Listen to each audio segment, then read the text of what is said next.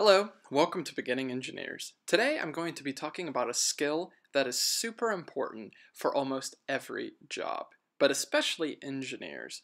If you're an engineer or going to become an engineer and you think you will end up in management someday, get good at project management. It's a valuable skill for anyone. What is project management? Project management is the application of knowledge, skills, tools, and techniques to activities to meet project requirements. So you're applying all these different things you know and are capable of to meet the requirements of a project. Well, it follows then, what is a project? A project is a one-shot, time-limited, goal-directed undertaking requiring the command of different skills and resources. So it's very important to think about a project as something that is going to end. There's limited resources and limited time. Ongoing continuous things are not really projects. You can have a project that runs over the deadline, but something that goes on forever is not a project. It has a well-defined lifespan and is considered complete when all the objectives are met. The project management body of knowledge, also known as the PMBOK, I'll talk more about that later, defines a project as a temporary endeavor undertaken to create a unique product, service, or result. So a project isn't just something that makes a product or delivers a service. It can be many things. Let's talk about some examples of projects so you have a good idea in your head for the rest of this video. Building an apartment complex. There are hundreds of thousands in the world, but they were all built by different people, at different times, with different resources, and with different designs. Even if you have the same crew and the same project manager building a new apartment, they're still using different materials and oftentimes sourcing from different companies, or even building that next apartment at a different time of the year. Just think about all the things that go together that make one apartment complex. The doors, the screws, the bolts, the wood, the concrete, the timing. You have to get all that there. How is it going to get there? So many different things go into it. It's a great example of a project. Setting up software for a large Fortune 500 company. So imagine you have to set up SAP or Oracle, enterprise resource planning software for a huge company. Data integration must be mapped and tested. So how is the data going to go from their systems to yours? Is it going to work? You have to make sure the right IT people are involved from both sides. And before the project is over, you have to make sure the people who are using the software on a daily basis have tested it and gone through a normal processing day with the software working correctly. My final example is one that's not directly related to a job or making money, at least not most of the time. Training someone to lose weight and run a course within a set time. So maybe like a 5K or 10K or marathon. Think about it. There are clear goals. Multiple resources may be involved. A strict timeline is in place. If that course occurs like in a month or two, you have that set deadline. And clear communication is needed when timeline goals are not met. Why didn't you meet the time? What could you have done better? And what can we do next time? Those are some examples of projects. But who all is involved with a project? What are some roles in project management? Well, at the very top you have the project's sponsor. This is the person or group providing resources for the project. They're providing the money, they're providing the time, they're helping set up communication and different contacts on different teams. Then we have the project management team. This is that team that is directly responsible for the project management activities. They make sure the project's within scope, within cost, and within the time. It's up to them. Then you have the project team. This is the group actually performing the tasks to meet the end goal. Sometimes the management team will actually perform some of the tasks, other times they'll just manage. But those doing the work, those accomplishing the goals, that's the project team. Then we have project influencers. All those outside the above roles, they're not a sponsor, they're not on the management team, they're not on the core project team, but they affect the project in some way. From a very high level, what does project management involve? It involves identifying requirements. You have to know what is needed to be successful. You have to establish clear and achievable goals, known as define. Define what you need to do, when, where, who should be involved, and make sure the goals are clear and understandable so that you know whether you've met them or not. And of course, the main idea is that you need to balance cost, time, scope, and quality. Beware of scope creep. And this is a problem that occurs when the scope gets larger and larger over the course of a project. It starts to include things that were never meant to be in the project. This may seem obvious at first, but if you're new at interacting on project teams or with clients, you'll find that scope creep starts out small, but then it just keeps growing. And of course, as the scope increases, the cost is going to go up, and the time will as well, because you will need more money and more time to maintain that quality. Beware of additional costs. If something costs more than you planned for, examine why, and what can we do to reduce this, mitigate this extra cost. Beware elements that are taking too long. A lot of the great tools with project management are focused on time, and we'll go over some of those later. If something takes too long, you might not meet a goal. And worse yet, with projects, so many things are dependent on each other. So if something takes too long, it could affect many other areas in the project. Beware of lower quality. Sometimes if you're trying to meet the cost set out for a project or the time, you'll find that doing so will lower your quality. So you'll notice with this triangle, it's very much a balancing act. You have to go back to the scope of the project, you have to clearly communicate. If you're not going to meet the quality of a project and you need more time, you have to determine if that's something the project will allow. So it's all about managing expectations and resources. The best managers do this so well. I've worked on several projects where there is a dedicated project manager, and you can immediately tell the good ones because they communicate up front, they're clear about where things are headed and what the expectations should be. They don't let the scope get out of hand. I mentioned working alongside great project managers, but what else makes a project manager great? Clearly knowing the goals of each phase of the project and how to transition smoothly between them. A good project manager will know this.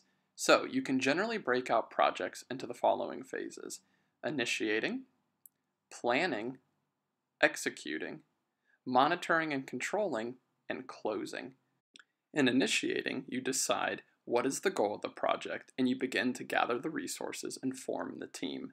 In planning, you determine how the project is actually going to be executed, who's involved, where, and when will things happen. Executing is actually performing the activities.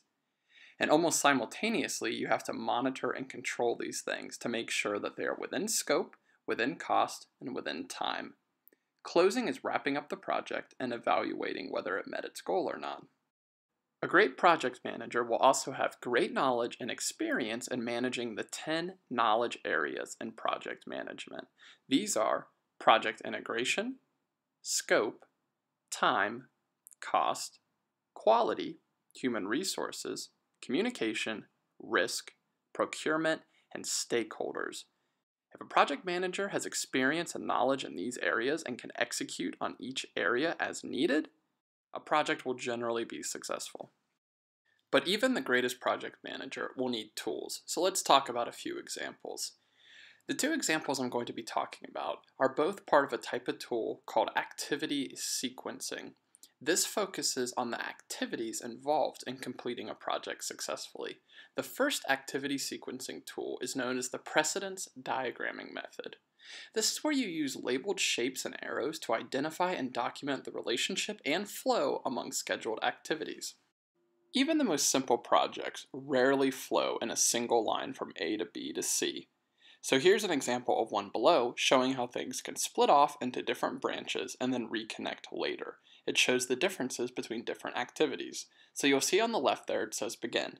Then there are 3 activities that can happen simultaneously: activity A, activity B, and activity E. Then you'll notice A and B converge into activity C. This means they are precedents for activity C. Before you can do activity C, you must complete A and B first. And so on and so forth. The only thing else I'd like to point out in this diagram is how activity D is a precedent for both H and G, but G is also a precedent for H. So you can't do G until you've done D, and you can't do H until you've done D and G. So you would have to do D first, followed by G, before you could move on to activity H. And think about all the resources and how you would have to split time. If you want a bunch of resources up front to have A, B, and E done at the same time, you probably don't need all those resources once you come to I, because it's just one activity. So you can begin to see how the planning is critical to the success of this project. These times are captured in the chart shown on the right side of the slide, so you can begin to record the estimated times, seconds, minutes, hours, days, depending on the project, and you can put them in a table, along with the precedents that must be completed first. One of the key benefits of the precedence diagramming method is that you can identify the minimum amount of time that the project can be completed in. This is called the critical path. If everything goes just right, what's the soonest we can complete this project? So think about each square in that diagram taking a certain amount of time, because it does. Each square is an activity. You would look at all the different paths and see how long they take to complete. The one that is the shortest from beginning to finish, start to end, is your critical path. Ideally, you can get the project done that quick, because everything else you can do simultaneously because it will reconnect later at some point. A good basic example of this would be doing errands around the house before you leave. Say you need to wash some dirty dishes and wash some dirty clothes. You have a washing machine and a dryer, and in total they take an hour and a half to clean your dirty clothes. Let's say you're not going to hang them up. Let's say your dishes will take you 20 minutes. What's the soonest you can leave the house? That's right, it's an hour and a half. Because while your clothes are washing and drying in your machines, you can be doing the dirty dishes at the same time. The critical path is an hour and a half to get you out of your house. The next activity sequencing tool is known as a Gantt chart, and honestly, I see this one more often. A Gantt chart is a bar chart used to track the length and time of different activities, with the start and end of each bar corresponding to the start date and end date on the timeline. So a bar can't begin until after the bar representing its precedent activity, so the activity that must occur before you can do this activity, ends. So it's similar to the precedence diagram method, but this time you can actually see how long things take based on the length of the bar. And again, you can flow through your Gantt chart and find your critical path. You can also have a timeline up top that shows the number of weeks or actual dates, and then look down into the bars to see where you should be at. So that's a very nice feature as well. So how do you actually become a project manager? Well, you have to work in it, and you have to study something called the Project Management Body of Knowledge. This is the official standard terminology and guidelines for project management. It describes the critical path method and work breakdown structure in addition to the 5 process groups and 10 knowledge areas. So a lot of the things I've gone over already. It really is the ultimate guide for project managers. The guide itself is overseen by the Project Management Institute. This is the official certification body for CAPM and PMP certifications, which are ways to indicate that you are an official project manager. CAPM and PMP. CAPM stands for Certified Associate in Project Management. This is the entry-level certificate for those involved in executing projects, so you've been involved in project teams. It requires 1,500 hours of work experience or 23 hours of project management classwork. You get certified through PMI and you get an official certificate. A PMP is a project management professional. This is the next level up. It requires 7,500 hours or a 4-year college degree and 4,500 hours leading and directing projects in addition to 35 hours of project management classes.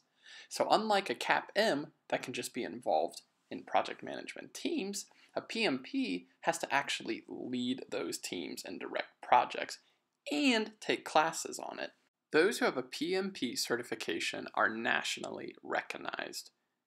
Both these certificates involve tests that ask questions based on content in the PMBOK, the Project Management Body of Knowledge.